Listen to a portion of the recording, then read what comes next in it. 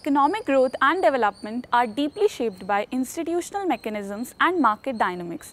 By integrating insights from two distinct yet interconnected areas, my thesis explores how financial inclusion and market access drive structural transformation and overall development.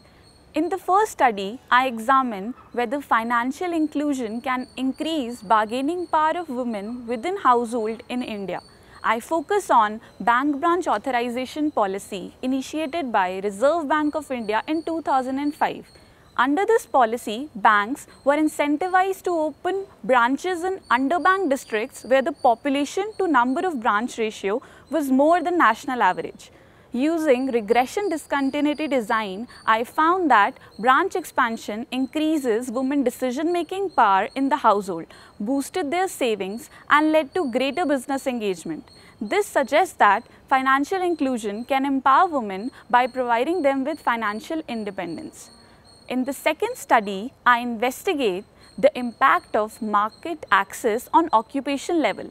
By integrating infrastructure literature and market access literature with labor economics, I aim to determine whether high-skill occupation is crowded out or stimulated with improvement in domestic market integrations. As with enhanced connectivity leading to more opportunities in the market, individuals face trade-off between investing in human capital for high-skill jobs in the long run and taking immediate low-paying, low-skill jobs. From the policy perspective, understanding the interplay between financial inclusion and market access is crucial, as it could inform strategies that enhance resilience and promote inclusive and sustainable development.